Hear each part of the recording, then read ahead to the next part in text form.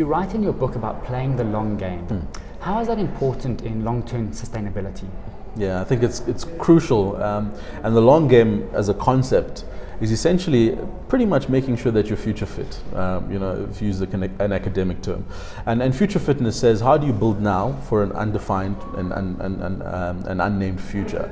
And for me, the long game is important because the steps that we take today, in your personal capacity and as a business, whatever you want to call it, the steps that you take today should have a fundamental impact on where you are in future. Some of the things that I've made sure that I've done in my life is I've tried to define as much as possible in a 5-year cycle what that end game looks like. And I revisit it often. And when I was a young Thundercat and I wasn't married, it was easy because I would just pivot. Now that I'm married with children and I've got a wife who I have to take on the journey, it is really important to try and articulate that as best as possible.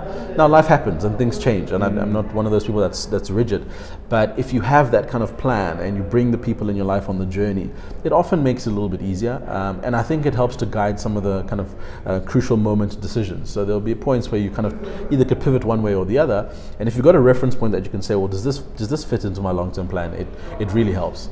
The second thing is the skills and the things you need to learn to be where you need to be. So as you know, the life that we live in now is a continuous point of learning. My favorite futurist, Alvin Toffler, he speaks about illiteracy in our context not being about reading and writing, but being about not being able to learn, unlearn, and relearn. Right. So the long game is that you need to consistently assess what you need to learn and what you need to unlearn to be able to achieve what you want to achieve.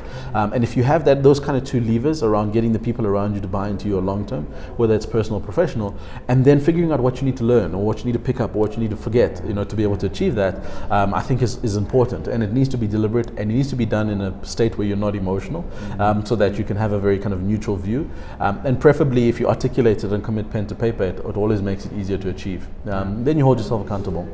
I don't think we think about having to forget about things in order to grow, but it's a valid point. Yeah. No, I found a lot of the time, and my children have taught me this. I mean, you don't realize how much you onboard when you're raised in a particular family context. Then you get married and you realize, geez, this person's so different from me. And then you have children, and then you realize, wow, they're learning from what I'm doing, right? Exactly. So there's certain things I shouldn't be doing for them to learn the right thing, right? And so that for me has been the conscious, okay, there's stuff I need to not do, right? If I wanna have my children be raised in a particular way, and because of the way I was raised, I do things a certain way. Yes. What do I need not to do for my children to have a better outcome? So that's generally the context of where I'm most of the time, where I have to kind of forget stuff, not forget, but unlearn and teach myself a new way of doing things.